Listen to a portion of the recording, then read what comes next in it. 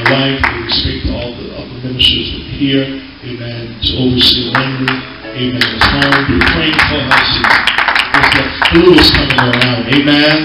Just be praying for her, amen. We know that she works with babies all day long, amen. And sometimes that makes you a little bit more subject to those type of illnesses, amen. And more importantly, we would ask you to keep Deacon Troy Langley up in prayer. I spoke to his mother today, and even, amen, being a little ill herself, she was concerned about her son, which is rightfully so, amen. That he's dealing with some complications, amen, as it relates to, amen, God blessing him with his kidneys, amen. And he's been praying and believing God for some years, amen. But how do you know that already God is already doing it, amen?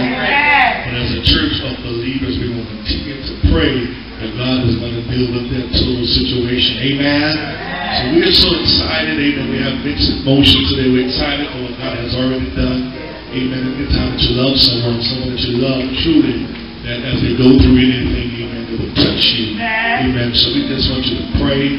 As you see that God will take us about a minute to explain to you. There's no way that we can have all this building, amen, and all these things, and not willing to share with a woman of God and people of God who are willing, amen, to work together, amen.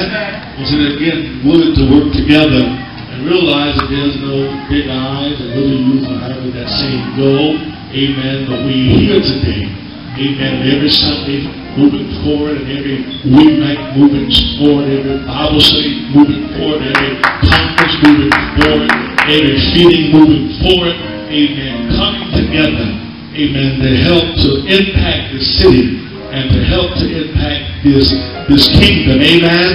And all I can say, to God be the glory, amen. And I tell you, it's beautiful, amen, in the sight of God. I tell you, I feel good in my spirit today, that even now, that even as we go through things individually, now we can come together, amen, and truly say that we can begin to impact each other's ministries. We can begin to grow, amen.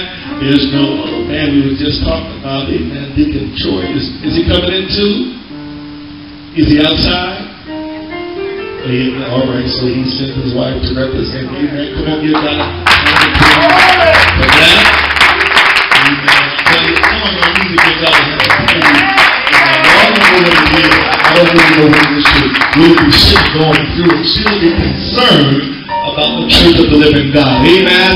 And I tell you, God is really going to get the glory and do some things. And we're grateful that it's an apostle armor, amen, for coming into the church and to the pastors, amen. We welcome you, amen. Come on, give that hand. We welcome you, amen. There's no membership application, there's no tradition. She and her members will have the same rights as all of us, amen. Amen. We'll say that again. She and all her members will have the same rights. This is our church, amen. One church, university, amen, under the offices of the Lord and Savior that we often say that we love, and we truly love Him, amen. We will begin to love on each other, amen, and begin to hold up and lift up each other. So on behalf of my wife and I, we want to welcome them. Come on, let's give that a hand of praise. Let's just begin to embrace them. A lot of our members are not here today, amen, but that's all right. We're going forward. Come on, let's do one hand. Let's begin to embrace. Especially that on communion Sunday. Come on, hallelujah. Amen. Come on, let's embrace. This is celebration time, and we come to celebrate a Savior in providence. And even today, that He will never leave us. Also, He's a Savior, and His promise to be with us even to the end. And knowing God to bring about His work, that the end is just the beginning in Him. Come on, let's celebrate. Hallelujah. Come on, let's celebrate.